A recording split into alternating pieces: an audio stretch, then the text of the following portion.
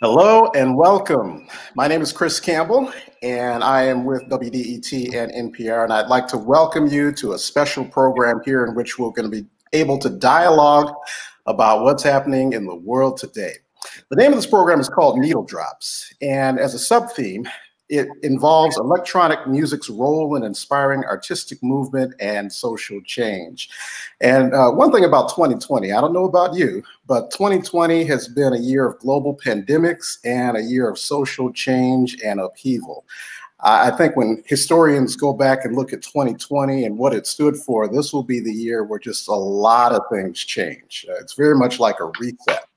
But despite all the upheavals and things that are going on in the world, music is what binds us. It helps to connect us, and really it helps us to make sense of it all. And so in today's dialogue and forum, we're going to be talking with some global music figures who will sort of give us their thoughts on music's ability to inspire social change, but also using our respective platforms to see what we can do to raise awareness about various forms of social and cultural advocacy. So with that said, we're going to welcome our esteemed panel, and we'll start it off by saying what's up to Mr. Carl Craig. What's up? What's up? Here we Stacey are. Pullen. How you doing, my brother? Greetings, greetings. All good, yeah. All right, DJ Minx. Hey, what up, though? All right. And lastly, coming in from LA, Seth Troxler. How are you, sir? Hey guys, how are you? All right. I want to give a quick shout out and acknowledgement to the sponsors of this program. This is sponsored by Movement and hosted by the Detroit Techno Foundation. So kudos to both of those entities. All right, well, let's get into it. We got some conversating to do. When we talk about social upheaval and global change, it seems like the incident involving George Floyd really was a tipping point in inspiring not only a lot of social protest and upheaval here in the States, but also a lot of attention overseas. Carl, we'll start with you. What were your feelings when you first heard about that George Floyd incident? Unfortunately, it was, just another time when this has happened. I mean, another Black man that just loses his life for no reason. And, I felt upset. But there's a numbness that comes from it too, because you see it so often that it's hard to really express that anger or frustration, because you know that it's not the first time and that it's not going to be the last time either. Yeah, absolutely. Moving on to Stacey, what were your initial thoughts? Well, when I first saw the video, the only thing was on my mind is, when he was on his neck, if he was such a threat, why did he have his hands in his pocket? That's the whole, for me, that really rubbed me wrong, in the way he looked. Yeah. Those 8 minutes and 46 seconds of George Floyd's life has been the most significant since Dr. King's death, Rodney King issue when he got assaulted. And I would even say Emmett Till's death back in the day, Right. Because they've contributed to the last riots that happened on race in this country. George Floyd's death is now being, in my opinion, is being used as a catalyst for the movement to call for change regarding race relations, not just here, but worldwide, Absolutely. Let's get a woman's perspective on what went down. Minx, what were some of your initial feelings and emotions when you first heard about that incident? Well, my mother sent that video to me, and she just had a sad face on the video. And so I looked at it, and it was a very long video for me, because the emotions that went through me, it was so much pain. Looking at him pleading for his life and calling his mom, and I was crying pretty much, because I wanted him to stop. I wanted him to, let up on him. But like Stacey said, he had his hand in his pocket like he was comfortable with it. And every time, Mr. Floyd moved, he made sure that he adjusted himself as well to make sure that he kept his knee right. Oh, that was so painful. So, yeah, it was pivotal. Yeah, absolutely. And Seth, What were your initial feelings towards hearing or seeing that? I mean, I can really just echo the emotion of everyone else here. I mean, it obviously was disturbing. I mean, it's insane that it's taken these many events and to kind of wake people up. You know, I mean, it was when I saw it, I was obviously like the screams for his mother really resonated to me. Yeah. But one thing I think is different with Floyd, rather than it was, you know, the children that have been killed or any other incident, is right now, because of the pandemic, everyone's stuck at home. So it's the first time that everyone had to actually confront what was going on, rather than get on with their normal everyday lives and go to the restaurant or do this and do that. So it's the first time that everyone else, it's kind of funny to me. I've seen that like people are like, oh, this is a thing. Like everyone's like, and it's like, this has been a thing. You know? Right. It's been a thing my whole life, and it's been a real issue like in the recent years, you know? Yeah. And it's kind of amazing to me to see. It's beautiful to see everyone kind of coming behind the cause, but it's also kind of funny that this was the one thing that kind of tipped the scale, which I'm happy for. But I think there's been just so many countless murders that it's at some point you just become numb, you know? Yeah. Absolutely. Now, this particular conversation, we're going to be talking about social change and using our respective platforms to really have an advocacy or cultural awareness about it. But this is also a celebration of music, because within social change, music is always connected with that, because it always helps us to articulate. And really, some of the best music has come out of major social upheavals, some of the ones that we've seen already. So let's get into talking about music. One thing about all of you as DJs, you're internationally renowned, globally recognized DJs, but you all have roots in Detroit, Metro Detroit. So let's talk about growing up in Detroit and just describe some of the social conditions that influenced you, along with the techno and electronic music artists that influenced you as well. We'll start with Seth with this one. Okay, fine. Well, I'm actually not from Detroit. I'm from Kazoo, man. Kazoo, exactly. I'm from Kalamazoo, and then I grew up in Lake Orion, a suburb of Detroit. You know, I worked at Melodies and Memories in the city for a long time, and you know, obviously started my career in Detroit. But it's close enough. But it's also a very different experience. You know, like I've never denied that, and also being possibly from the suburbs has helped my career as well, and being in some ways also being a lighter skinned Black person, in some ways being like when I went to move to Europe, something that like I guess European culture more related to in some ways, rather than coming from a more urban background. I mean, my family in Detroit is from the project, not Detroit, but Kalamazoo, and like I come from still the typical Black family experience in America. But it is a very different experience coming from the suburbs than what you guys have all faced being in Detroit, going to Cass, and you know, also being older. You know, I'm 35, and I mean, times have changed a lot now. But when I was growing up, I guess some of the race issues that you guys experienced during the riots and everything else, and the things that happened before, weren't as much of a wasn't as much on me. So. Yeah, it's very different. You know, I mean, obviously, the people I'm speaking to now are the people who influenced me, like literally when I was a kid, growing up, listening to Minx play, Stacey, Carl, like all this music. I wouldn't be here without any of these people and without being part of the Detroit techno kind of legacy, you know? So I'm very thankful to be able to be part of that, and to be able to have grown up in Detroit electronic music scene, but also I'm from the suburbs, so that's something that I think should be noted. Yeah, different dynamic with that. Yeah, absolutely. Now, pivoting over to Minx, you're actually part of the baby boomer generation, so you have an even expanded outlook on some of the social happenings in the city. Talk about what it was like growing up in Detroit for you, and then kind of bring in the music piece. What influenced you musically as well? Well, growing up in Detroit, born and raised here. The rest of my family are all from the South. So we pretty much, I was on the northeast side of Detroit, and the music we listened to all the time was R&B. I didn't even know anything about the electronic music scene until I moved downtown. and I heard about Derek May on the radio. So once I heard that music, that's, you know, I kind of got stuck on it and went to the Music Institute and fell in love with it. Mhm. So that's when I decided that I wanted to, you know, actually play electronic music.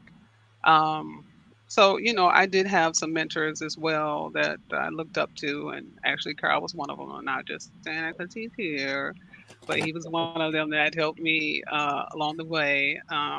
Kevin Saunderson and Derek May. So it was a lot of people that I could actually look up to.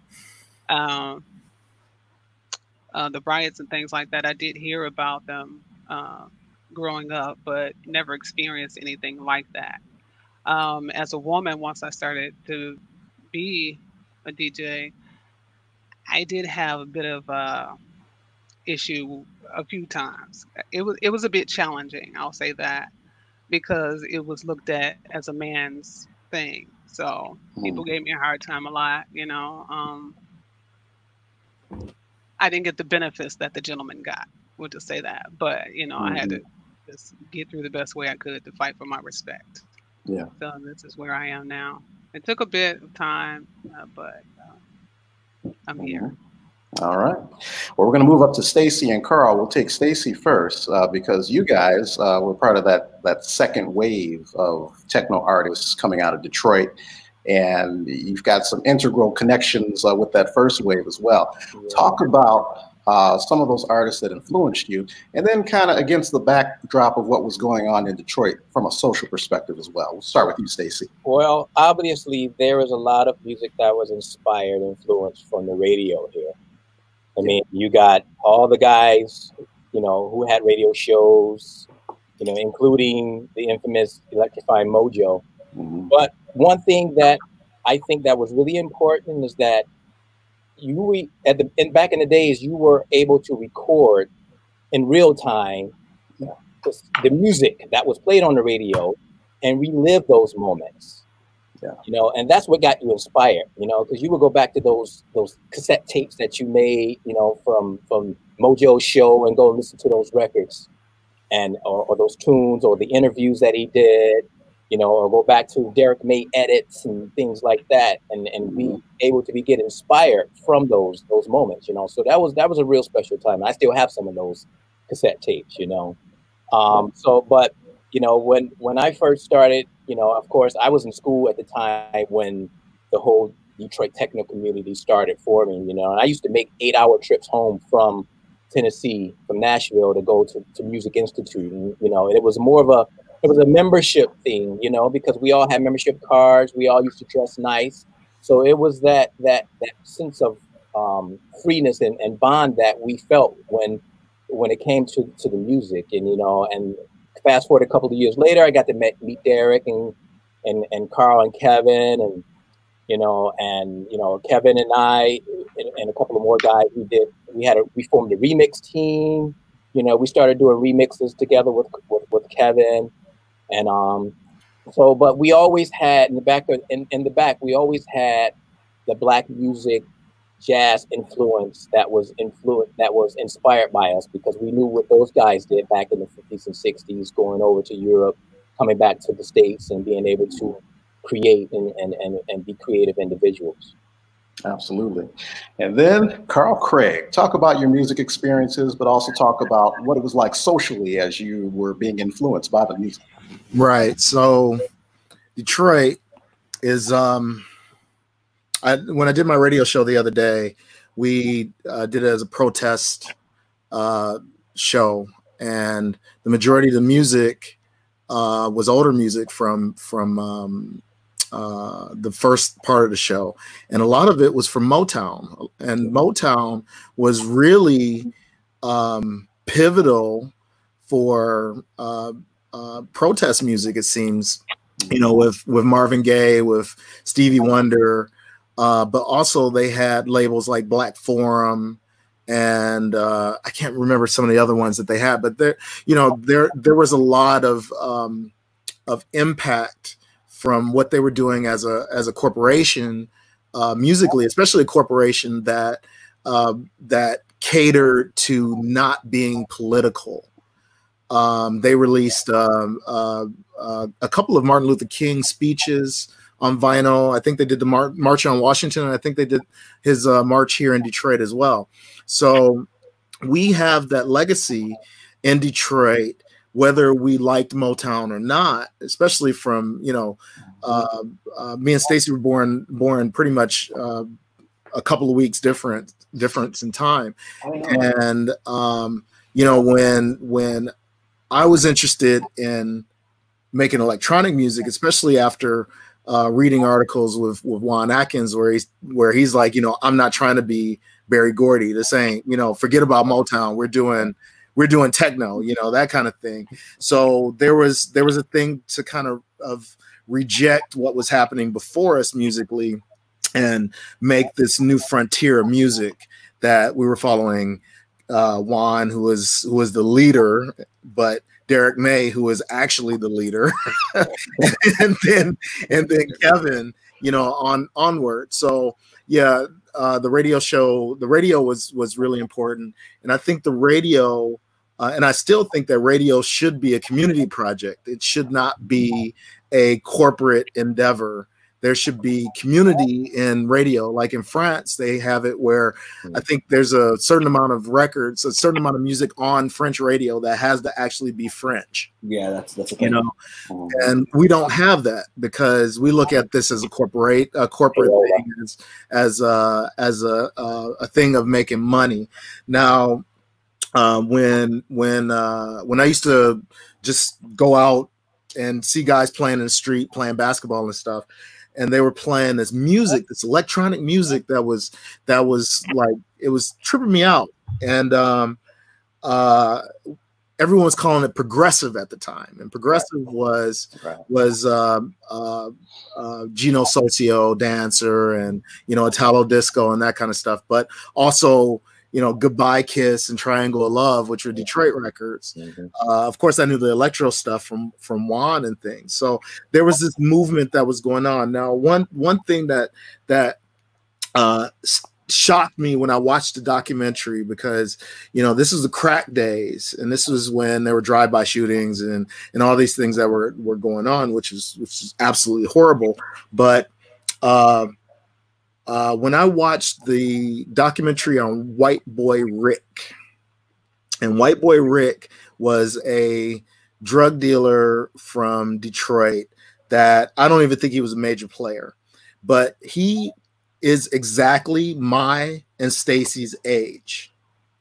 And that fool has been in jail for 35 years or something. A teenager. And since he was 16 or 17 years old. And I think about that. And since we were exactly the same age, if Stace and I would have been involved in drugs or done anything at that time, it's very possible that we would have missed our chance for making music and being part of this movement, this musical movement. You know, so I mean, I think that we're blessed because we have been able to, you know, keep our noses out of trouble, but also to be at the right place at the right time to, you know, gain our careers. I mean, I have to say, my mom moved me from Kalamazoo because I was hanging out with the wrong kids, and then into Lake Orion, in this suburb of Detroit, for exactly that, to keep me out of trouble. And it was through techno that really saved my life. So it's a real thing, you know? Yeah, and there's something about the music that Detroit, you know, really curated that, and it spilled over into the rest of the world. And let's talk about, just from a global perspective, because you all are globe-trotting DJs, have been able to tour the world several times and be ambassadors for the music. But in terms of like social change, racism, what are some of the major differences that you see here in the States compared to overseas as it relates to racism and being a Black artist? Start with Stacey with that. Well, I got a chance to see many when I went over to Europe first. I mean, my first destination was Holland. I got a chance to see other Black people from all over the world. They were from France, Africa, England, Suriname. And the more I think about it, from their perspective, I could have been an immigrant or refugee from Africa. You know, they didn't know the difference until I opened my mouth and realized I had an American accent, you know. And I used to live in Amsterdam, but there was one thing that really fucked me up is when I saw Black Pete. Which, I mean, and you know, Black Pete, for you who don't know, it blew my mind. Black Pete was a character dressed in blackface, developed from the history of Santa Claus and Saint Nicholas. You know, he came from the North Pole, you know, with his reindeers, and Black Pete, he came on a boat with black servants, you know. And when I found this, you know, and you know, the Dutch people, they pride themselves with being you know, not you know, tolerant and anti-racist people, you know, but for them to allow this, and this you know, right now is being, you know, discussed on being able to have this ban. But when I saw that, being from America and seeing that to the common day, that really blew my mind. And because I didn't really know what to think on. It was a different type of racism, you know. And so that was kind of what my experiences was. But coming from Detroit, you know, I still was able to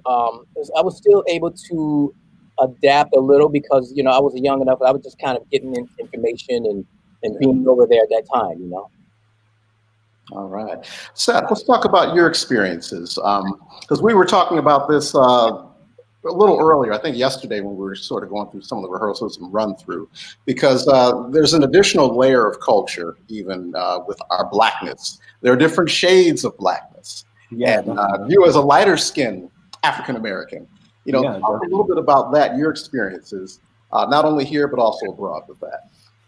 I mean, it's kind of funny. I actually left Detroit when I was 21 to move to Berlin, right? And part of that was due to the fact that they accepted. I think Black artists have always had to leave America, I think, to really progress their careers. You know, whether it be jazz or you know, from James Baldwin in literature to anything. You know, and I think for a long time I had left America in a way, almost trying to escape the fact that, you know, like, for example, like in Europe, I mean, I didn't feel like other, you know. It's kind of like there is this, I don't know, especially like in England, like as Stacey said, it's like, okay, there's so many different Black people from so many different places, right?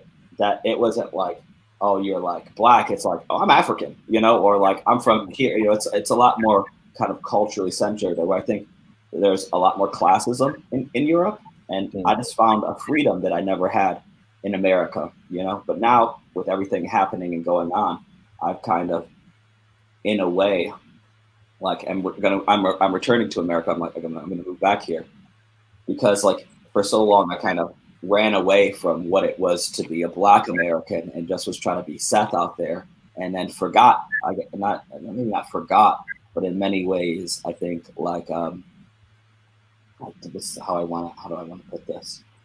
Yeah, in many ways, just try to forge my own way, just being a person, and then forgetting about my history in some ways. You know, I mean, I have a label, Tuskegee, which supports all Black artists and other things, but still at the same time, I kind of ran away from the oppression, you know, and kind of put it out of my mind, you know, by moving to Europe. And, you know, some things do exist, like Black Pete, you know, famously, where like everyone in Holland blackfaces themselves and then runs around in the streets, which is like, it's pretty insane. Wow, man. Wow. It's super wild as a Black person. But yeah, it was a far different experience for me, like moving over there. And like, I felt a moment of freedom. I remember being in Berlin with like when I first moved there with Huck, you know, God rest his soul. And yeah, peace. Peace. Right? And that was right when I had first moved over, and we were freaking out about like how you don't have to always look over your back, or just that general level of fear, you know, that reduction of fear with police, with everything, with kind of like how you're viewed, how you're looked at. And he's like, you know, Seth, here at night, you know, a woman could walk through the park and not have to look over their shoulders and do all these things. And that was something that, like, I think as an artist lets you feel for the first time, just kind of in your own skin in a way, you know, where, I mean, especially being from the suburbs, I was always like either the token Black guy or like in Detroit, not black enough. You know, so it's like for me, there's always this situation where I was trying to figure out who I was, and through a lot of time and effort, you know. And I think especially now, I've definitely gone and also hanging out with my really black family more in Kalamazoo recently, and reconnecting with them and my real father and everything.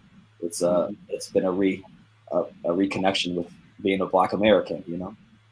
I think very much so in Europe, there is a freedom of being a black man that we don't have in America, you know. And that's something that's, or black women, or just being black, you know. So that's, I used to live in Dalston in London, which was like the Jamaican African center of the city, and it was like, you know, but it's still what it was.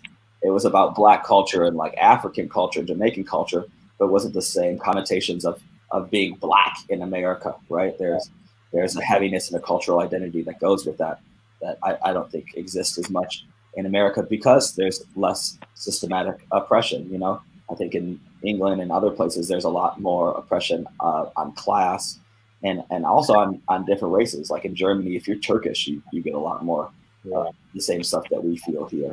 Or, you know, in England, you know, also there's so many different other, it's all even like racism within the black community of other African countries, right? That's the thing that always kind of mess with me a little bit. They're like, oh, I fucking hate people from Cameroon. And you're just like, what? Right. You know, like, you're black too, brother. Like, where I think in America, we have a cohesiveness of our blackness, where in Europe, it's kind of like, doesn't really matter. It's more about like what country you're from and this and that, you know, and people be like, oh, Haitians, like, you know, like whatever. There's a difference there. Absolutely. Now, before we go to our next question, I want to get a quick thought from Carl, because Carl, you've been sort of over there right out the gate in your career. Just what's been the biggest change that you've noted in just the way America views black artists, and then as they do overseas? What are the biggest differences that you've seen culturally, and even racist attitudes? Well, like with what Seth was saying, there is, and it surprised me, because there's a friend who's a singer, and we were in a taxi in London, and she's Jamaican or West Indian, and there was somebody who cut off the taxi cab or whatever, who was a darker man. I didn't know what he was, and she jumped out the window. She's like, "You African, blah blah blah blah blah blah blah," and you know, I didn't understand, you know, the balance there, and I had said to her, like, you know, come on, we're all the same. You know, how are you gonna play? How are you going to play it like this? Because this is where we come from in the U.S. It's just like, hey, you know, we all have this African descendant. We're all African descendants, you know, whether you came over on a ship or whether you never set a foot on a ship in your life. So that was the first time when I realized that there was this, you know, this prejudice that can happen within a community of people who have brown skin. But in the U.S., when the Italians came over, they got dogged. When the Irish came over, they got dogged. You know, when the Polish came over, they got dogged. But the thing about those cultures is that they assimilated and then integrated into American culture as not being Polish, but being, you know, white American.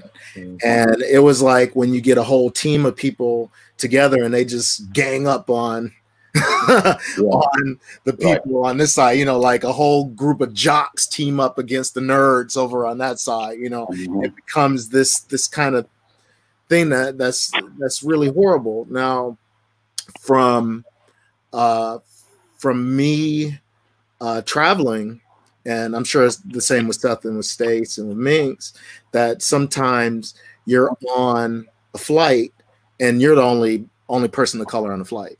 You know, it's just you on the flight.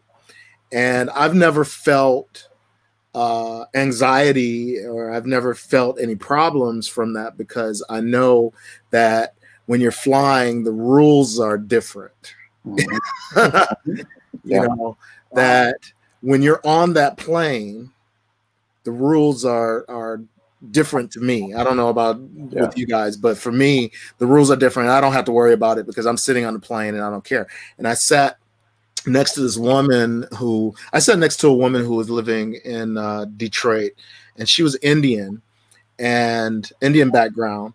And she was working for a company in the Comerica building, and we were just having a conversation. And she says, yeah, you know, I have to drive through Detroit, and I usually take the Lodge Freeway from the building, from my office to wherever she lived in West Bloomfield or something. She said the freeway was closed off and I had to drive through Detroit and I was afraid for my life. It's like, woman, you in a car. You're in your own space. You don't have to worry about anything. Just, you know, watch what you're doing. You know, I mean, she thought like people were gonna jump out like zombies or something, or it's gonna be like Escape from New York, or, you know, it's just like insanity.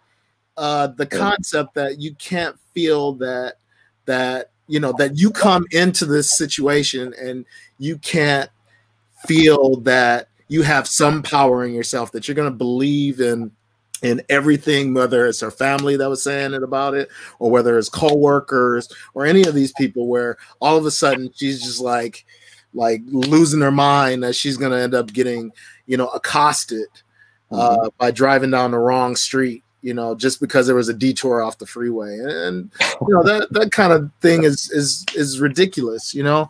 Right. So it's also like media stereotypes, right? Absolutely. Oh man, the perpetuation of media stereotypes of Black people in America are far different than that in Europe, you know.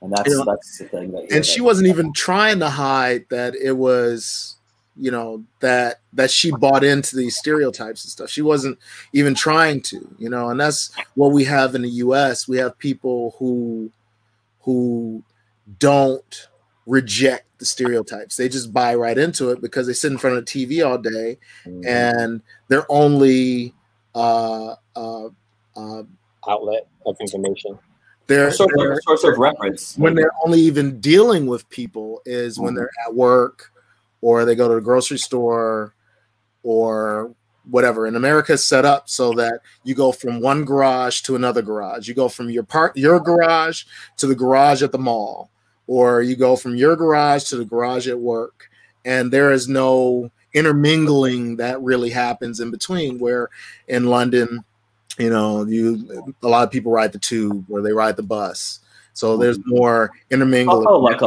law in England that they have to have different income housing in every neighborhood, you know, and so that's great. Yeah, that's something that also kind of creates a social dynamic where people have to visibly see each other to understand each other. Like you can live in the richest neighborhood, but there still has to be some lower income housing.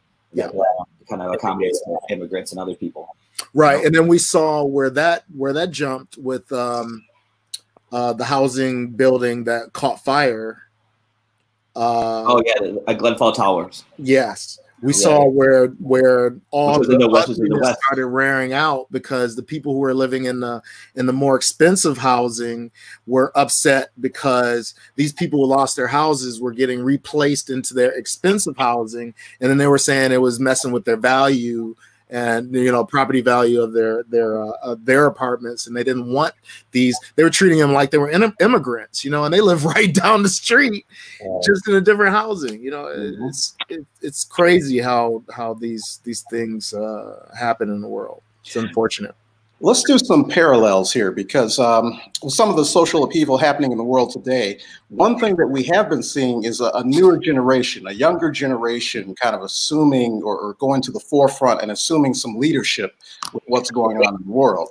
Let's sort of parallel that with the music aspect, because mentorship has been a real big thing in techno music. And I think all of you on the panel here have been mentored by someone within the movement. Maybe we'll start off with you, Stacey. Let's talk about your mentorship. Who mentored you when it came to your music, and how was that sort of impetus for you to grow as an artist? Mr. May, Derek May, man. I mean, that guy, you know.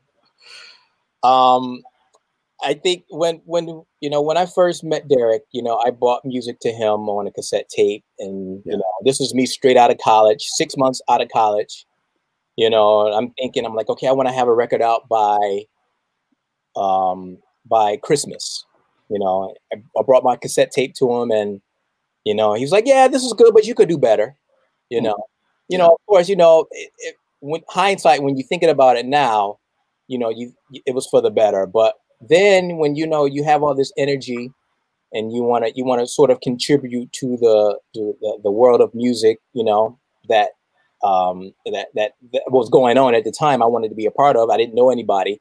So, you know, but as I grew older and, you know, I started, I think that me just being around the environment, seeing that these guys wore t-shirts and blue jeans and traveled the world, was their own entrepreneur, you know, that for me was more of the drawing point that I wanted to get involved, because, you know, I mean, my dad, he was a local Motown singer as well. So he sort of mentored me with music always being around in the house. You know, I mean, that's typical for, you know, Black families growing up and everything, you know.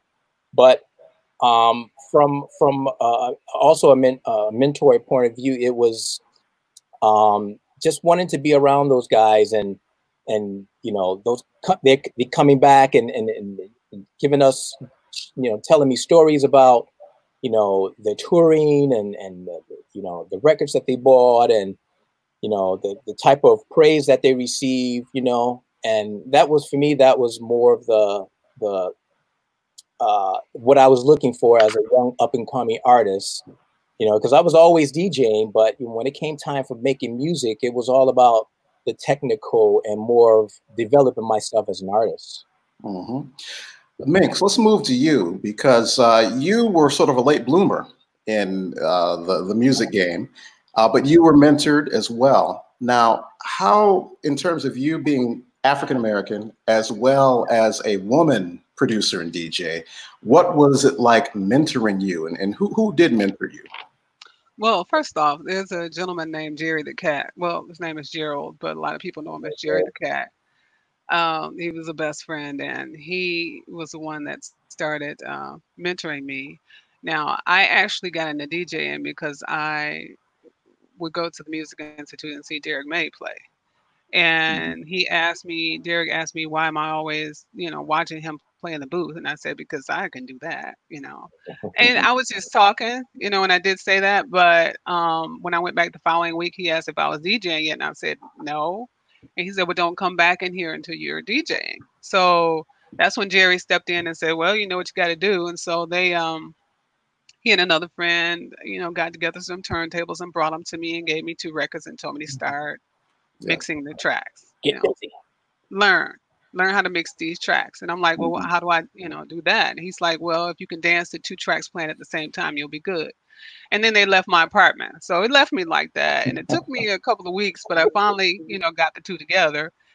And I called him and told him, you know, I'm ready. You know, I got these 2 tracks together. He says, oh, I'll be over in a minute. So he came and dropped off 2 records and left. He didn't say a word to me. He just dropped them off and left, mixed those. And so the more tracks he gave me, the more I got into it. And so then the more I started DJing and getting out there, Moody Man started coming to see me playing out. And, you know, I'd see him out in the crowd with his sunglasses on. And he'd stay there for a little while and then he'd leave. And I wouldn't see him at the end of the night. But one night, God rest her soul, Laura Gavor gave a party. And I was there and he was there. And so he said, okay, it's time now. And, you know, it's time for you to start your label. So like Stacey, I didn't know any of the technical stuff about trying to be a producer. You know, I thought it was ridiculous that he mentioned that. He's like, no, if you can play records, you can do production. And he told me to contact his office and, you know, I'm going to help you start your label. So he mentored me and helped me with that. And then came Kevin Saunderson, with sharing my information with his agents. and telling them about me and what I needed to do to travel abroad. And that's when everything just picked up. But being a Black woman in this, as I said before, it was a bit difficult because this might be funny. Some people wondered if I was a man because I was doing a man's job. Right. So one guy was like, "Let me see your Adam's apple," and I said, "Well, let me."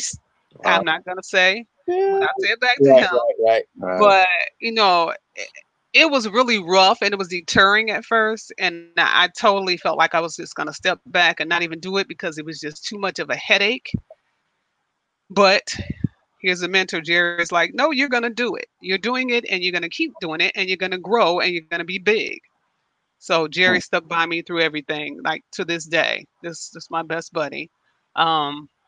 But he helped quite a bit. When I did give my first party and I didn't really have money or the direction in trying to be a promoter, I had some big name people step in and help me, you know, pay for some things. But a lot of people have helped me along the way, but it was rough because being a woman and being Black, it was just unheard of. You know, you look like a lady. You're wearing dresses and stuff, but we just never see these. So you know, that's when they were thinking like you're a drag queen or whatever. So wow, it was. I just, you know, like whatever. Yeah. I could still be cute and play my music. So I just had to overlook it. It took a bit, but you know, I finally got through. Yeah. Can I say something about that though, real quick? Yeah, absolutely. Yeah. So this is part of the thing that it dismays me to hear you say that, because I would highly believe that most women DJs who are not Black were not asked if they were drag queens. Yeah, I'm sure. You know, that it was okay, you know, you're a tall woman, but it's unfortunate that you know, that these other women who are out here that are doing a good job out here right now, but that I don't think any of them have gone through that kind of thing where, you know, they're going to be accused of being a drag queen because, you know, you're a tall woman DJ, you know, and some people have that bias where they think just because a woman is Black and she's doing a man's job that they have to mess with you even harder. Right. And that's really, really a shame. You know, it's really a shame. Yeah, it is. Yeah, especially from a cultural understanding perspective. But maybe some of the social upheaval that's happening now will create some dialogue like we're doing right now to sort of address that. Right. I want to pivot to. I just want to give one shout out to Omar. Yeah. I just want to give one shout out to Omar Us because he was there for me at the very beginning. Put my first record out when I was 17. Yeah. Taught me so much in the studio, and that was like so important to me. And like Omar, thank you. We're still always in touch, and like I got so much love for that brother. Yeah, absolutely, absolutely. We'll take both Seth and Carl on this one because we were talking about mentorship, and this is something that has been talked about in the techno community. That it may not be quite as strong as it was back in the day. Seems like there was. Some people have the impression or the perception that there was more of a communal spirit back in the day with mentoring artists, and those artists would sort of duplicate that process. But some would say that that doesn't necessarily permeate the community today. How would you answer that? Maybe Carl, we'll start off with you on that one. In terms, you gotta hit me with that again. Yeah, mentoring. Some people think it doesn't exist in the techno community anymore. Oh, as far as grooming artists, and I mean, you had the big three mentoring you, but some say that we don't see that today. How would you answer that? I mean, there are definitely people who are doing more hands-on mentoring, and my mentorship has been lower, I think, than Omar S. or Kenny Dixon or even Theo Parrish, because I think Theo, I mentored Kyle Hall. Right. And, but, you know, and I don't want to use this as an excuse, but it's a reality that I've been on the road since 1989. and you know, everything had just kept getting more and more and more and more and more and more and more. So, you know, I try to be there for people when they want to know, but you know, for me to do something like what Mike Huckabee was doing at Youthville, you know, wasn't really possible for me to do. But with Derek and Kev, you know, from my days of you know, starting out with Derek, they always traded gear. There was always this network of, you know, hey, I'm doing this track and I need a sampler. Let me borrow your Mirage, or, you know, I'm doing this. Let me, oh, you got this new stuff. Let me check it out. You know, and there was always that kind of exchange that was going on. And that's something that I try to be involved with. If somebody needs something, like Kyle came by and he took a whole bunch of gear, or Jay Daniel came by and took a whole bunch of gear. And it's like, okay, that's, you know, at least that's like maybe giving people a push to have a bit better gear or more professional things that they can try out. And then sometimes I even forget that I loaned out gear, and it's just like, oh man, what happened to this thing? So I lost my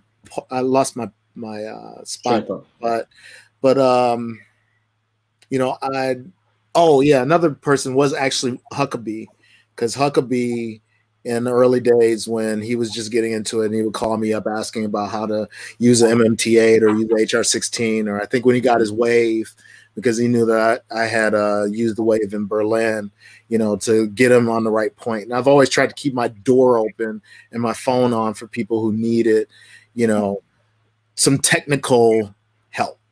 Yeah. And that's about where I've been maybe more successful as a mentor, is just the technical side of things, in comparison to, you know, actually getting, you know, some of these young guys up and running. Absolutely. How about you, Seth? Speaking from a millennial perspective too, because you're a little younger than this. I'm actually technically the last year of Gen X. Thank you. Oh, really? Okay. All right. Just made the cut. No, I mean, it's kind of funny, you know, like I also too, like Carl, especially having left Detroit, you know, so early on, and having been in Europe now for like 13 years. Mentorship's a different thing. I mean, there's a lot of people who helped me along the way, like Matthew Johnson, Troy Pierce, other people in the same way as Carl saying, giving gear, doing other things. And I've helped a lot of people kind of behind the scenes. That's always been my thing, is like trying to open doors for people whenever I can and help out whoever I can in a very quiet way. You know, I've actually helped a lot of big stars, or people who become stars today, and open the initial doors for them, you know, and it's kind of like in a back way, because I see people who are talented and you can help. But I gotta say, for Carl and like people like Stacey, or on a greater mentor, even Minx, I think mentorship doesn't have to be personal, but it's also by example. You know, I think growing up in Detroit, the greatest mentorship I had was all the people around me and the stories everyone told me, and the music history that you learned from people and being part of the Detroit community. I always said to other people that being from Detroit is like, it's the strong, it's like the craziest petri, like hardest, like basically in Detroit, music knowledge is currency, right? Like a social currency in a way. You know, you can't really hang out in any, especially when I was so young, being in the dance music scene at like 16, 17, trying to be around anyone. It's like no one will take you seriously in Detroit if you don't know loads about the music, the heritage, the culture, and then you're around so many people who give you all these old stories. I think that really kind of drives you. I know when I was a kid, Omar and Malik and even Theo a little bit, like going to Omar's house and then them showing me stuff and like telling me things, and like, I mean, some lessons I should have listened to, and other shit I didn't. You know, like when you're a kid, you think you know everything, you know, and they're like, Seth, you should have done it this way. And then like, you know, 10, 15 years later, you're like, this motherfucker's right. you know, so I try to go up on that and do my own thing. Right. But I think the idea of mentorship, I mean, even with our label Tuskegee and like trying, it's just about at some point just trying to support other artists and just trying to open the door for people. I think in a way and give people advice when you can, you know, Like, Carl, you've given me a lot of great advice. Stacey, you've given me advice also as well without even knowing it, you know? That also, when you hold people in such a high esteem, you know, to your own lineage and story, I mean, I remember for a long time, Carl wouldn't accept me like a redheaded stepchild. He was like, I know. And then Carl, and then finally he's like, oh, Seth he from Kalamazoo, he from Lake Orion, right? And then finally when I broke through the armor, it's been one of the most incredible relationships I've experienced in electronic music, and the friendship, and kind of like Uncle Carl, like, you know, let me know and tell me so many things that has been in many ways are through friendship and mentorship. You know, maybe I call it like a friend tour. I like that. Yeah. He's like a friend, you know, like friend tours to me. I'm like, you know, so there's many different ways I think mentorship can happen. I mean, and when you look at Kyle Hall and these guys, it was very direct, you know. Yeah. And then they're very.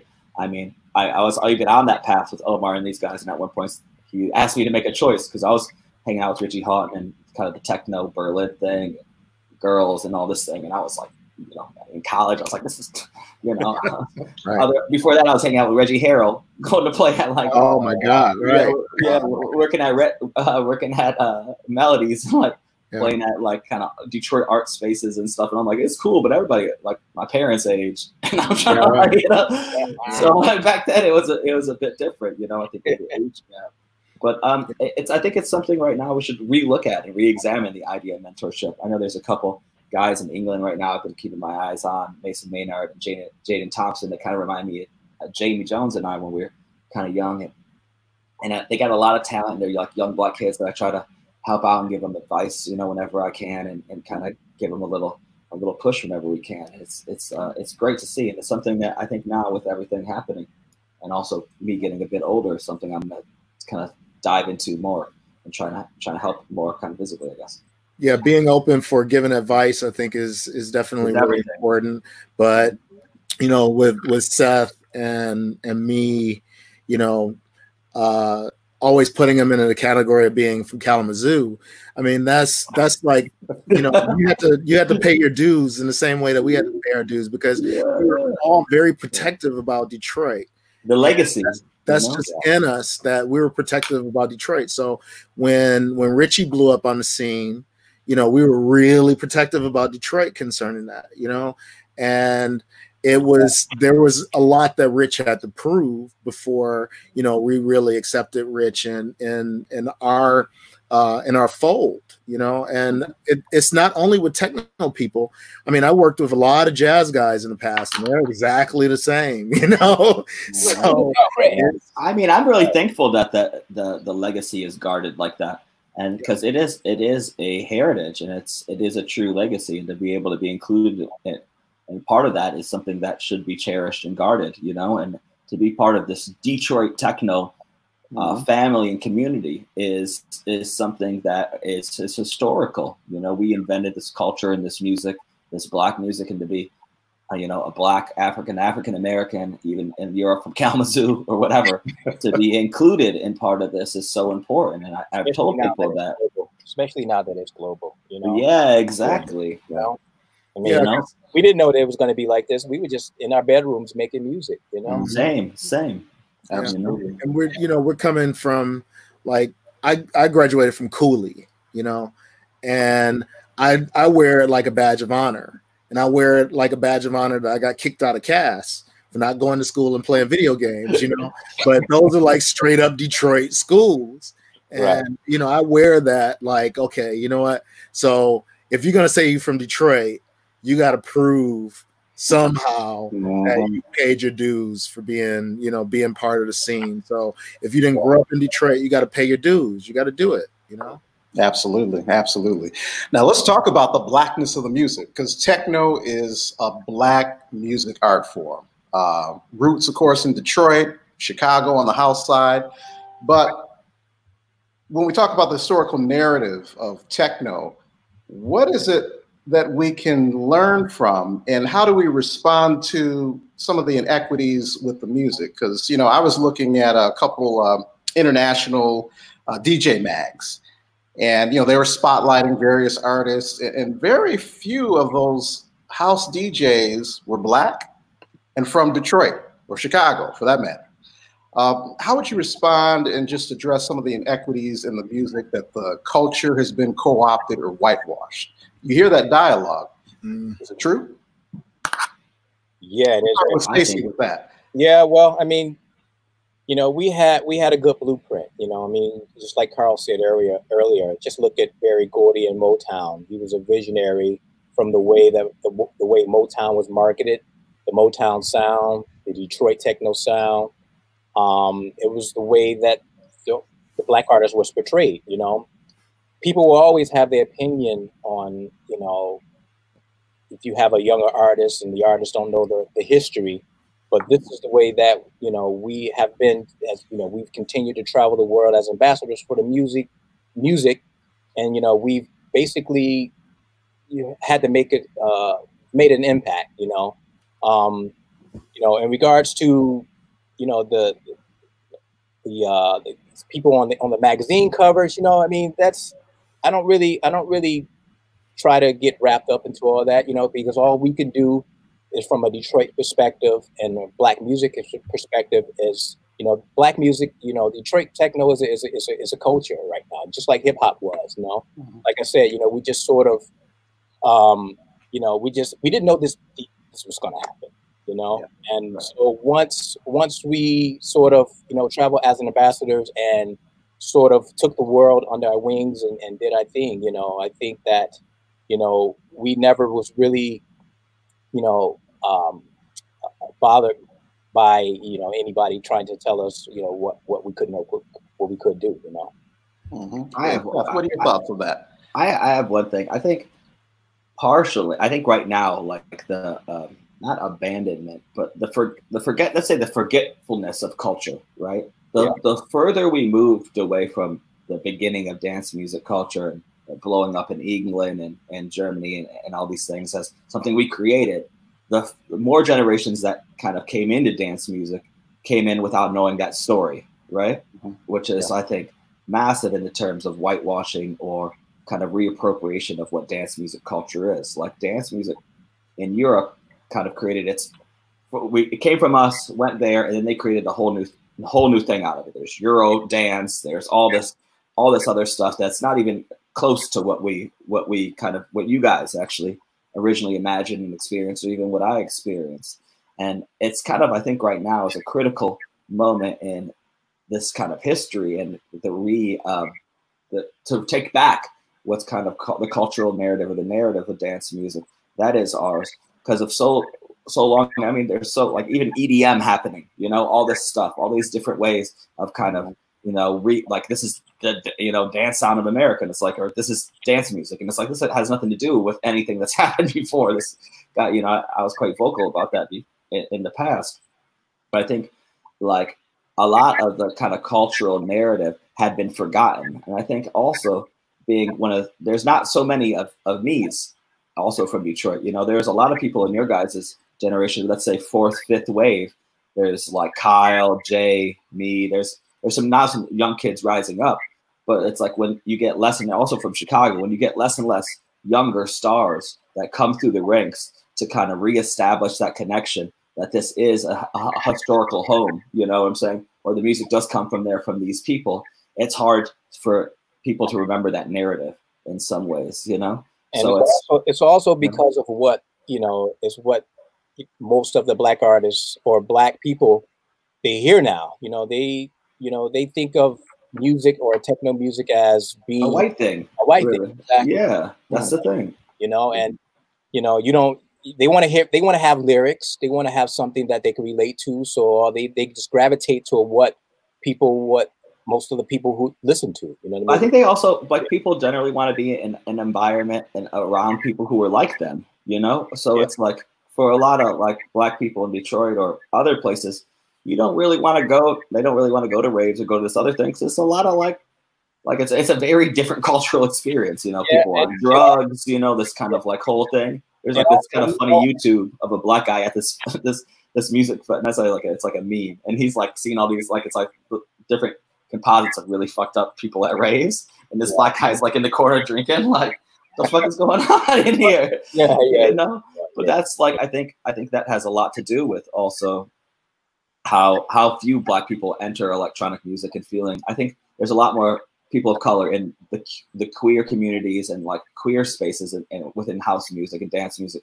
That's always been ours. You know? Exactly. We've always been free-spirited idealists who wanted to do something a little different from day one. You know, I mean, that doesn't happen overnight. No. You know, that's grown into it, like we said earlier, and nurtured.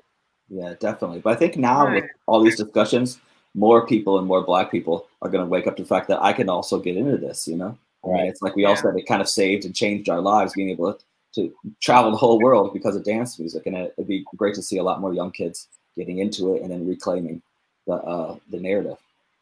Now, you guys, like I know Carl, he's been a promoter. He's a record label head, in addition to being an artist and tastemaker. Talk about the roles that gatekeepers and promoters can sort of play in helping to sort of honor and embrace the blackness of techno music. Maybe we'll start off with Carl with that one. So mute. You're on mute.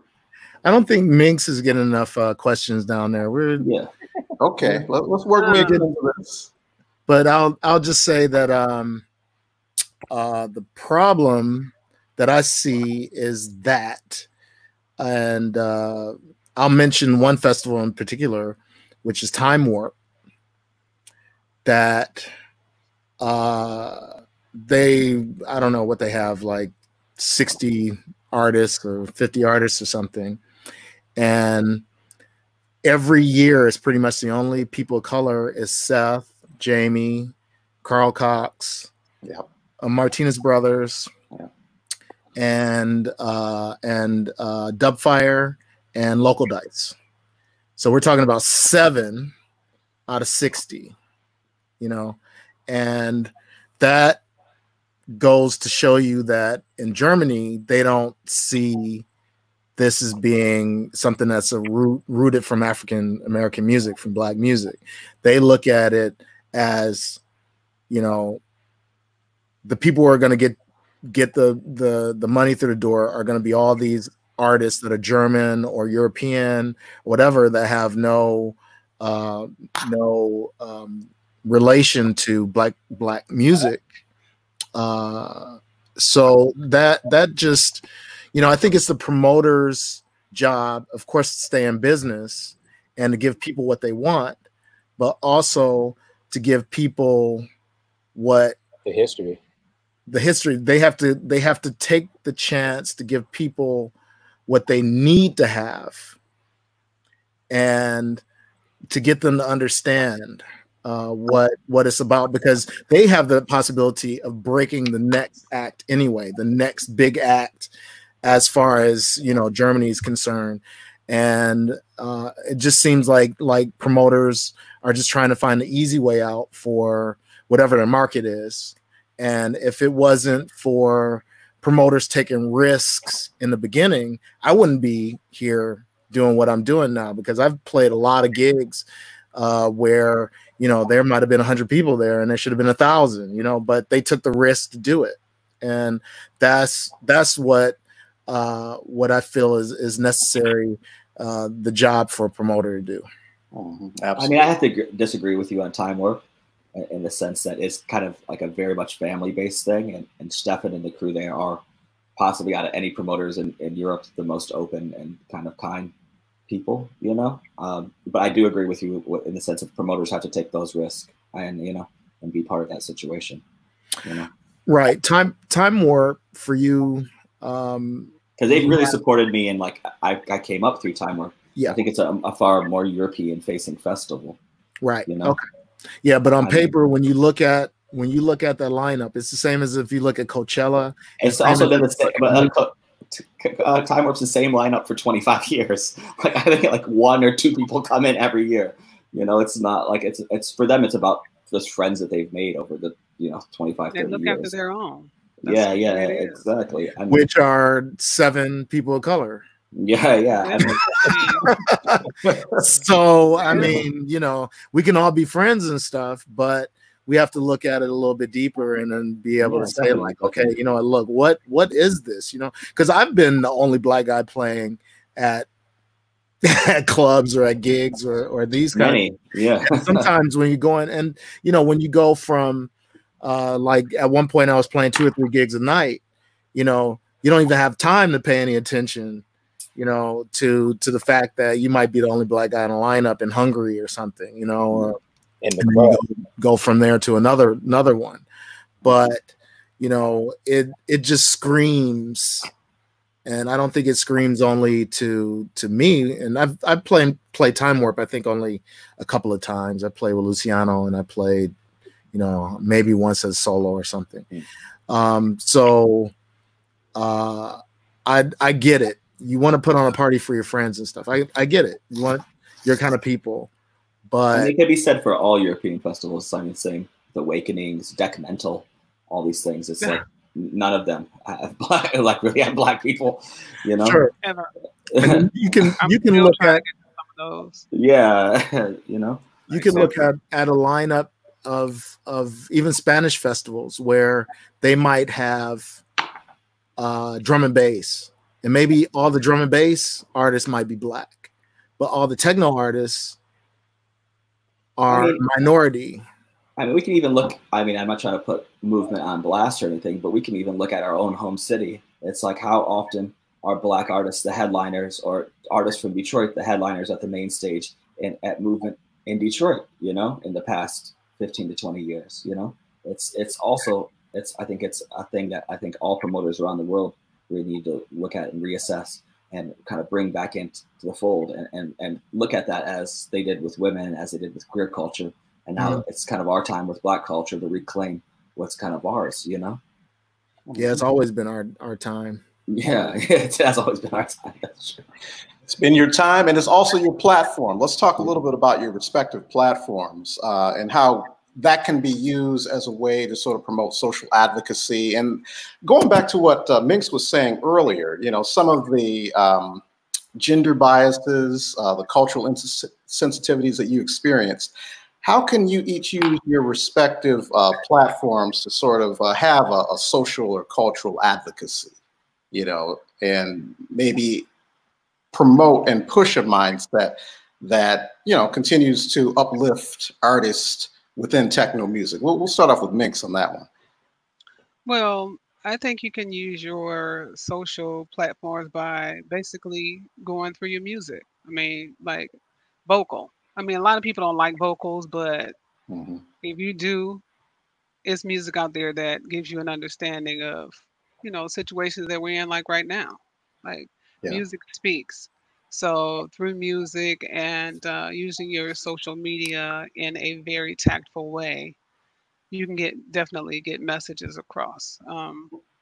As a woman, it's you know, it's a little different for me than it is the guys, because I'm like listening to everything that you guys are saying, and some of the things that you all are offered, that's not the same thing that comes my way. You know, things are a little different for you as they are for me. Like, I'm like, okay, so I missed out on a lot, but I'm going to continue mentoring and, you know, doing my music and going through these social issues that we're having right now, which I'm thanking movement for, you know, actually giving us this platform, because we definitely needed this conversation. It's a long time coming. So I'll just keep pushing in that way. You know, we've got a lot of respect from a lot of people that look up to us on a daily basis. So we need to take advantage of that. Yeah. And keep pushing. Stacey, how about you when it comes to your own social platform? What are your thoughts on ways to use that as an advocacy vehicle? Well, I think that it's important for us to get the younger generation involved. You know, whether it's music and arts is very pivotal and very important for when I was growing up. And it gives the younger kids something to look forward to, just like Carl was saying about you know, the kids that you feel when it was something about those kids' face when they turned on the drum machine or when they made their first beat, you know, it was, you know, I'm sure it was a magical time for them, you know, and it reminded me about something about, you know, it's good to align yourself with like-minded people to be able to raise their awareness and social awareness. You know, I mean, if I can't do it, then I'm going to put someone in place who's better at doing it for me or doing it for the community, which is important because, you know, sometimes people, they try, you know, people have a lot on their plate. They try to do so much, and it never gets fulfilled. You know, if you sort of allocate it out a little and delegate it to certain people that, you know, as they say, stay in your own lane, but still, you know, branch out and get the message across more effectively, which is also important with your social platform. Okay. We're going to go kind of speed it up a little bit. And this next question has to do with, you know, Detroit artists. Give me 3 artists each, 3 Detroit techno artists that are underrated that you feel they could use more push. And they could be favorite artists or artists that you really dig in their sound, but 3 artists each from Detroit. I mean, Marvin I think Prather. Anthony. Oh, go for it, Nate. Sorry. I'm sorry. Marvin Prather. Lorenzo Dewberry. Do they have to be producers? No. No, they don't have to be producers. Producers / DJs, one or the other or both. Reginald. DJ Swin. Those 3. Okay. Those 3 need to be looked at. They're great. What do you say, Seth? Lately, I've been talking a lot about Al Esther. And I saw Al play the other last movement, and it was phenomenal. You know, I'd like to see Minx over, and I'd like to see Kelly over a lot more as well. I mean, it's in Europe. There's so many people, because it's kind of funny seeing, you know, people talk about, you know, Ken Collier in Detroit, and I'm like, well, you don't know Al Esther, right? You know, and you know that, like, there's so many stories and so many forgotten DJs. I don't even remember when I was coming up in Europe and everything, feeling almost guilty that it was me, you know, because I was like, I'm okay, but there's a lot of guys back home way better. I was just the one who came here, you know, like I'm pretty good, but like back home, I was like, yo, there's some heat. I mean, it's great to see guys like Norm and, you know, and all these guys kind of come up and everybody else doing their thing. But there are so many hot young DJs. Oh, there was this girl I saw last year. I forgot her name. Really skinny, tall black girl. Crushing Short hair, yeah. Was it color hair, holographic? Holographic, yeah. She was crushing it, you know. And there's like so many artists that we should push as well, you know. And the thing is, the talent pool in Detroit is so strong. There's so many crazy good DJs that the world doesn't know, that I hope that after this, a lot of more people wake up to. But Al should get his turn. Everybody else is coming up. Al's the one guy who's been stuck in Detroit where I'm like, man, I saw him play at the, what is it, not TV Lounge, just at Carl's party, actually at your party. He was playing, when we were all playing together, he was playing outside. I was like, damn. Yeah, how he moving too? Damn energy blow. Yo, it's crazy. I have to say, jumping up and down. Yeah, because Al back in the day, before I even started traveling, I heard Al play this E-Smooth mix of Michael Jackson, Remember the Time. Man, like no other mix. He played it like 4 times that night. You know, and most of the DJs now, you know, if you play it one time, that's it. You know, but you know, it takes a real true DJ to play a track more than once. And when he did, it was just amazing. You know, but I would say Al as well, but also from a DJ perspective, I like YG. You know, Carl's been putting him on. YG is, you know, everything. We played the party together in Chicago back in November or October. And I was there rocking behind him, and I was like, man, you know, he's like really going for it. Wasn't he in Slum Village? Yeah. He was. That's awesome, man. Yeah, he did a lot of production with them. Yeah. Yeah. And I would have to say my boy Craig Douglas, man. I've been Oh, wow. knowing Craig. Wow, I haven't heard that name in a minute. Yeah, man. Yeah. I used a couple of his tracks on the Detroit Love compilation, Volume 1. You know, I've been knowing Craig for more than 20 years as well, you know, and I heard he sent me just a bunch of music, and, you know, I've always said, you know, he's got some really good stuff out there. So those are my three. What do you say, Carl? Gary Romalis. Yeah. He's somebody who, you know, a long time has been around, kind of got out of it, came back in. He's doing some really good records right now. I think he put some on Omar's label.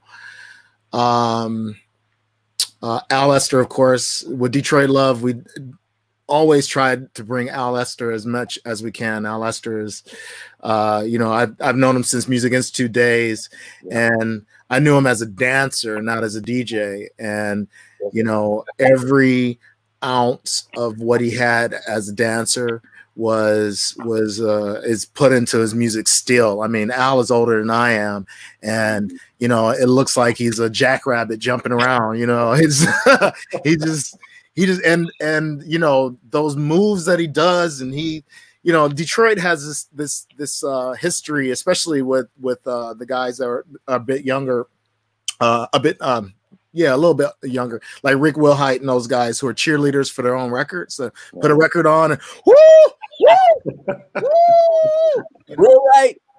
Real right.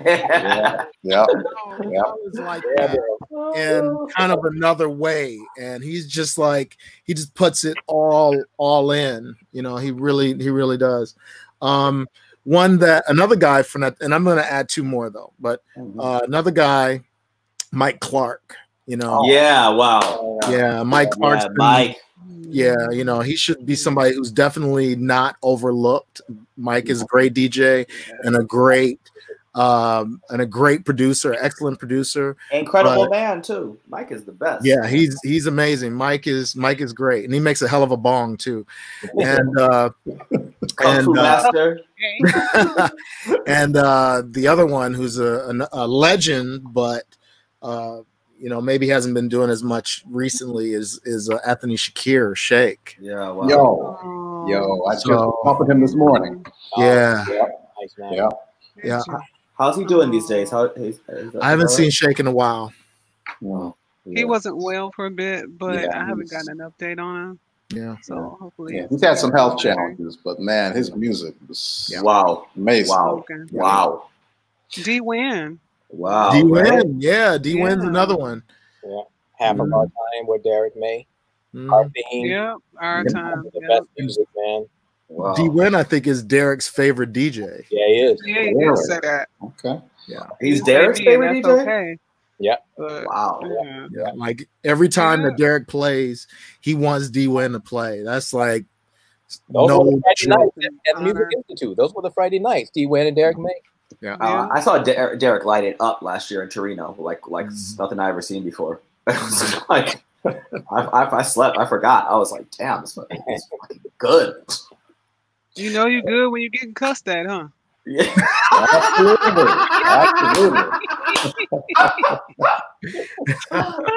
Let's talk about this. This is a two-part compound question, and this has to do with legacy. What do you want your musical as well as your social legacy to be? And then kind of talk about a project or two that you're working on that you're going to roll out soon. So for that, we're going to start with Minx on that. Well, my legacy, I'd like to be remembered as a mentor, because I mentored quite a few young ladies in my days. That's when Women on Wax started. It started as a collective before it went to a label. And I had also a DJ collective. So the members of that, I'd like them to remember me for that. And please remember how hard I made you dance, because that's something that I aim for every time I get on the tables. And I showed you love no matter where I was and what day. I was always my feet on the ground. I'm going to be a good person to you just like I am the next person. Ain't no superstar that can't love everybody. As far as when I'm okay now. crowd. So as far as what I'm working on, I have like 4 EPs that are coming out. I've got some vinyl pressings coming. I've got an EP of myself. I am working with Gary Romales on some stuff. I'm working with some vocalists as well. And I just opened my new online store called BehindTheGroove.com. So got a lot of casual gear, and I've got some stuff from Mahogany Music in there, and some Detroit Love and Kyle Craig stuff, and some KMS pieces. Yes. So you might want to check that out. That's Behind the Groove with a UV.com. All right. We'll move on to Stacey. My legacy. My legacy would be a reflection of non-conforming, brilliant ideas. You know, put that on a T-shirt. You know, and you made some records, that's for sure. Yeah. You know, this is coming from a kid who grew up on the west side of Detroit. You know, I went through the Detroit public school system. You know, a kid who was easily driven and wanted to be different. You know, from the way I dressed, from the way I, you know, played music, different. You know, being an artist, we are able to tap into individuals that impact us, and we have to have the same shared values that you know, other people in music, because that's what the legacy is all about, is being able to, you know, have a remembrance of, you know, how we impacted the world, you know. As far as ideas and stuff, I mean, not ideas, but music. I have 2 EPs ready to go of new material that I sort of started before quarantine, and I've sort of tweaked a little.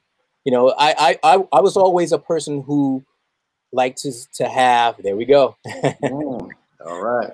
That was one of my last albums that was based on jazz, and I was reading a lot of John Coltrane and Miles Davis's autobiographies at the time when I did that album right there that Carl was showing. Today is the tomorrow you were promised yesterday.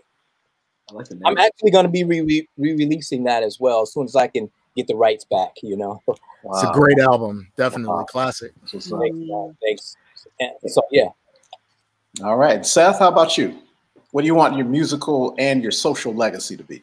Wow. I mean, I'm really at a place in my career, having done so much, like #1 DJ in the world, all this stuff, of like really reassessing what I want that legacy to look like. I'm not actually really pushing kind of legacy work right now. I've kind of realized that maybe my greatest position in dance music, especially since I'm a little bit younger than the rest of y'all, is you gonna stop saying that? is being a custodian of trying to keep these ideas and this culture alive for the next 30 years, as long as I can try to keep these ideas going, you know, and really use my position in European dance music as well to bring other people up and open more doors and create more opportunities for more artists, and kind of take that role of someone who's been an upper statesman, even kind of young, and really use that as best as I can to position other artists to come up, as well as create culturally interesting things in electronic music that expands the culture. You know, I'm working on some art stuff. Actually, I've got we've been paused now because of the kind of the movement that's happening now with the George Floyd murders. But I have a piece coming up for the MOCAD that we're going to air live. I did an art piece last year at the Saatchi Gallery during the first electronic music in London, the first electronic music showcase of art in a large gallery like that in the world.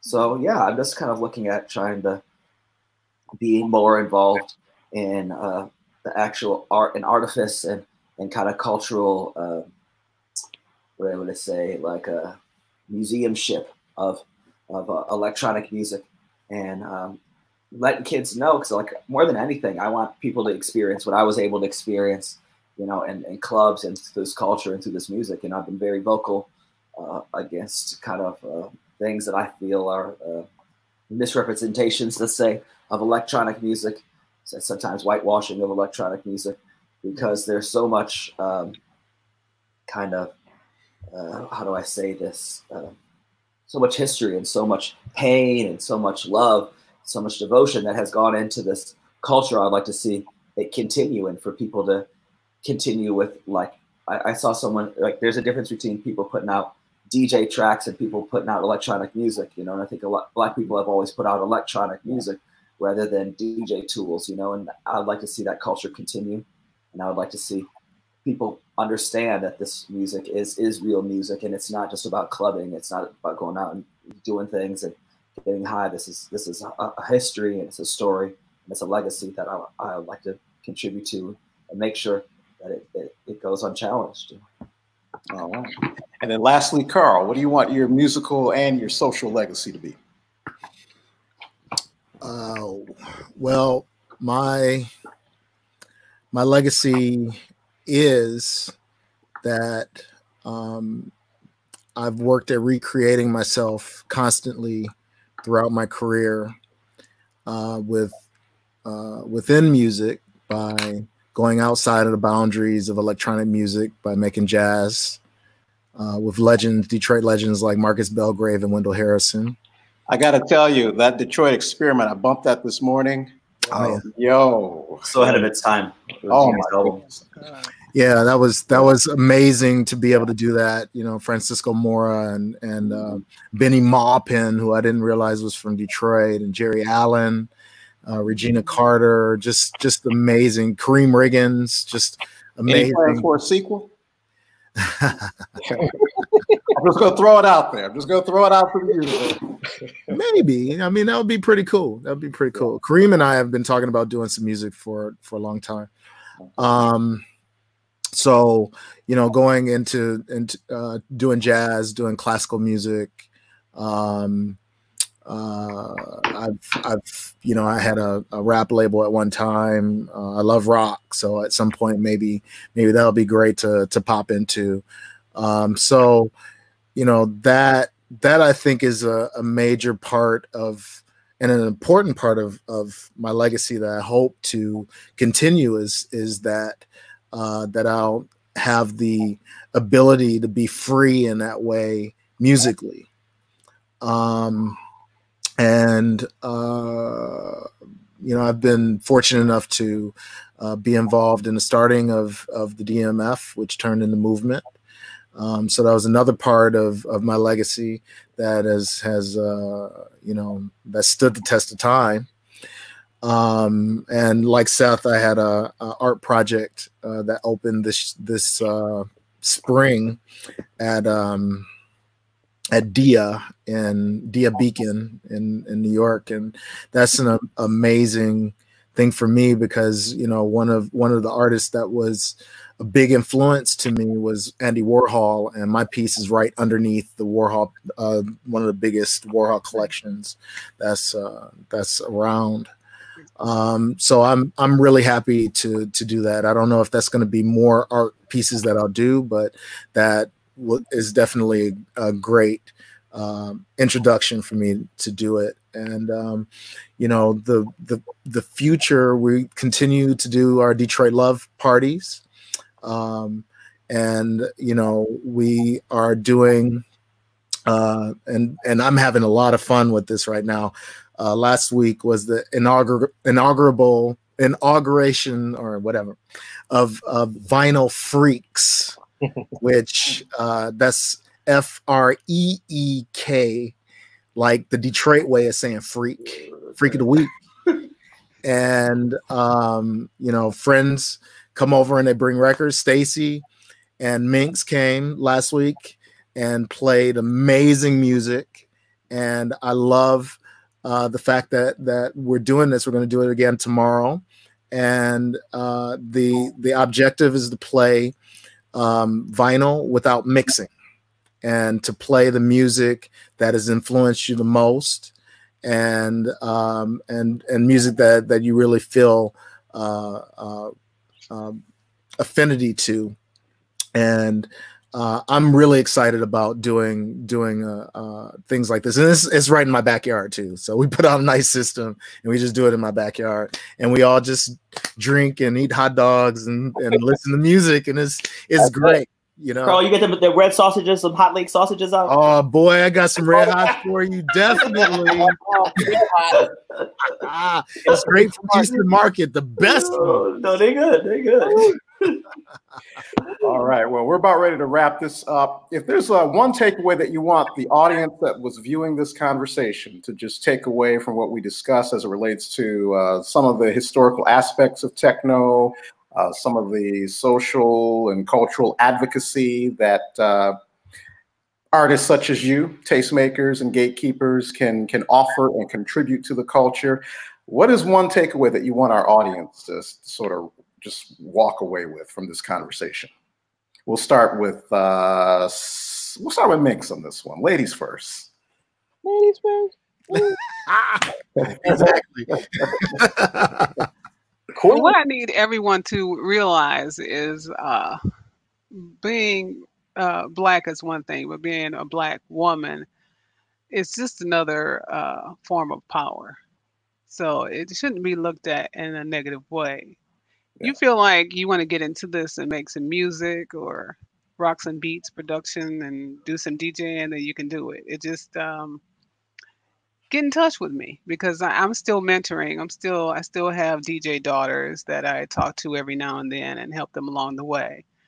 So you know, any of the stuff that's happening now shouldn't interfere with your future. It's just going to make you stronger. So whatever's out there that you'd like to do, then you should put your foot down and actually do it. Until some people realize that, you know, Black people are a way of life as well, then it's still going to be some shit in the game. So you just got to look past that and do what you can to move forward because we all got to live right.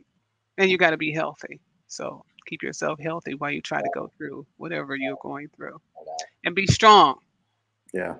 Well, they say health is wealth. So if if this year's taught us something, it taught us that to keep our health up is of prime importance. Switching over to Seth, what is one takeaway that you want our audience for today to sort of run away with from this convo? I think at the end of the day, it'd just be great if more people got more informed of the heritage and histories of house and techno music and understanding where it came from, and for more promoters and festivals, as Carl said, time where I'm going to have another conversation personally with Stefan for you there, Carl. I'm like, we've already had a couple actually. I'm like, you know, but I think this has opened up a broader conversation of people just being more self-aware. You know, like I don't think anyone, or I think largely throughout electronic music, most promoters, I could say, you know, all promoters are I don't think ever trying to go out of their way not to book Black people, to book women, to book, you know, people of the queer culture. But through what we've seen already in the past movements has happened, that just the realization that this is an issue, it changes the whole conversation and allows people to start waking up again and being like, oh yeah, like maybe this is something that they forgot, you know? So I think more than anything, it's kind of, I want the people watching this and you know, the promoters at home to remember to think more about Black artists, to understand that this is something that we are very emotional towards, and it's a heritage that we're trying to keep alive and going, you know, and prosper, you know, and it'd be great, you know. I'm gonna drop this question on movement for movement themselves to, you know, maybe assure that one of the headliners on the main stage every year closing the festival is a Detroit Black artist. It would be great.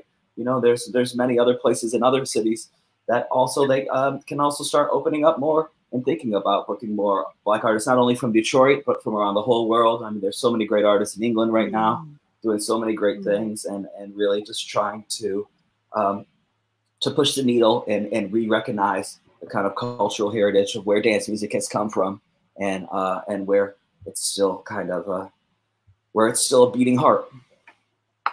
That's what's up. Stacey, what about you? What's your takeaway? Well, my takeaway would be to for people to remember, you know, we have such a strong foundation here in Detroit, you know, for Black artists, for Black culture, for the music, you know, its geographical location is in international waters, which is important because it's always been a hub of, you know, goods and people to migrate here from other different cities. And, you know, since the riots back in '68, you know, we still to this day are byproducts of that time. You know, we're still living and talking about it today, which is a very powerful that we can't forget those moments that we, you know, that shaped our lives. You know, we're still going through a lot of different, you know, obstacles and, you know, race relations to this day. So we cannot forget that, you know, we must stand tall, stand firm, and, you know, don't forget to continue to, you know, protest on things that we really believe in.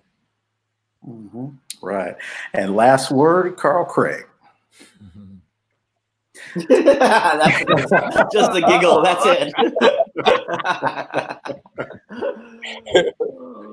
Well, I hope that people who are watching this realize that we all love and respect each other in this forum here. We've known each other for a long time, but also that should go outside of just our little circle here. We should always show respect to everyone. You know, it should be respect everyday life. You know, I mean, the concept that you open a door for a woman, that was like, as a kid, that was always a thing. You open the door for a lady and let the lady out first, you know. I mean, my mama still slap me if I don't. Yeah.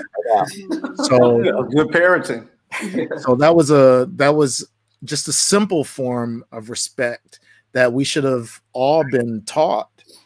But I think many people have forgotten. And if we don't practice respect, giving respect, then how can we try to earn respect ourselves? You know, you have to give respect to get respect. And we're at that time right now where there's not a lot of respect that's given. And unfortunately, bigotry and racism is as America as Chevrolet and apple pie. And that's just unheard of. It's just nothing that it's inhumane. It's very inhumane. Yeah. And you know, I said it yesterday during a conversation that we haven't recovered since Rodney King, that we just kind of swept it under the rug. Everybody just kind of, it was big news and stuff, but you know, there was huge riots over Rodney King. And I just hope that what we're doing right now is not going to be the same, where it's like we get on with our regular lives. And what Seth had said earlier about, you know, being caught in the pandemic, and we're just like, you know, we don't have a way to distract ourselves, ignore it anymore. Yeah. You know, that it's just like the eruptions there because we're not going back to work. You know, we're not going out to the clubs, or we're not going to the bars or anything like that. So, you know, the reaction was a lot stronger and needed to happen. And I hope people remember these reactions and keep it in the front of their mind that, you know, this is respect. We need to just give human respect, the same way that we're giving respect to each other on how we're talking. You know, we could have had a whole forum, this 90 minutes that we've been on, we could have just been talking over each other and just telling the other one to shut up and do all this kind of stuff and trying to make our point be the point, you know, but we respect each other, and we respect each other in a way that we listen to what each other had to say. And you as a moderator, Chris, and, you know, just giving you the chance to ask the questions, giving us the chance to respond and respond in a way that people will hopefully will emulate in their own lives as well. Absolutely. Well said. Well said. And by the way, good job, Chris. Good job. Yeah, incredible. Thank you, Chris. Absolutely. Good job. Thank you. Thank you. Well, we had a great time. This has been, we got to do this again sometime. I'm so All glad right. to do this time. Also, respect and thank you, Pax the Howard Movement, for hosting That's this. right. Thank you guys so much. Thanks, Chuck, Sam, everybody, Jason. Yes. You guys are great. Everything you do for electronic music in Detroit is really appreciated. Thank you guys. Good job. Yeah. Thank you. So, kudos to Movement and Detroit Techno Foundation for making this happen. And kudos to the panel. You guys were great. You guys were fire. Thank you so much. Thank you. Sometimes social change and artistic movement starts not with just one step or one action. Sometimes it just starts with one small conversation. So Yeah. Right. we appreciate all your insights. Yeah. All right. All right. Thank you guys so much. Thank you. Lots of love. Thank you, everybody, for tuning in. All right. All right, brother. All right, guys. Take care. Peace. Bye. Peace.